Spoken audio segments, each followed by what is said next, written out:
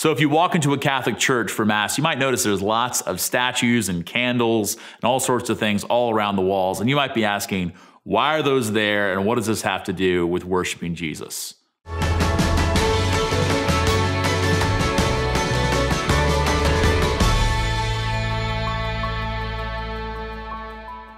Many years ago in the church, there arose a movement called iconoclasm, and it was influenced by Christians who had been impacted by Islam and by the rise of Islam and the followers of the Prophet Muhammad, who forbade and squashed and crushed iconoclasm, the destruction of icons, any images at all, any images of the saints or of Mary or of Jesus, because they said that that was idolatry. And so the church had asked this tough question: can we have images of the saints? Can we have images of Jesus? Can we use those in our worship? Because the church had been using those from the very first days of Christianity. And so the church came back and declared, yes, we can, because all of creation is good, that God created everything, that all of it can and should give glory to God.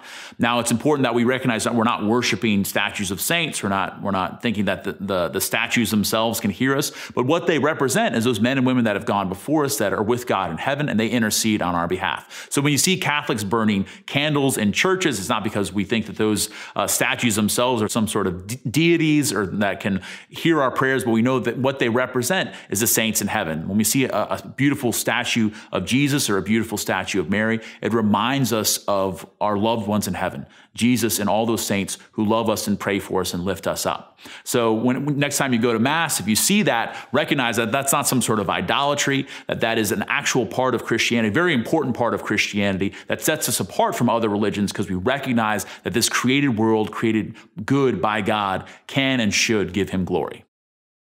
Hey guys, if you enjoy these videos, thank you. Thank you for watching them. Thank you for sharing them, and make sure you subscribe to our channel.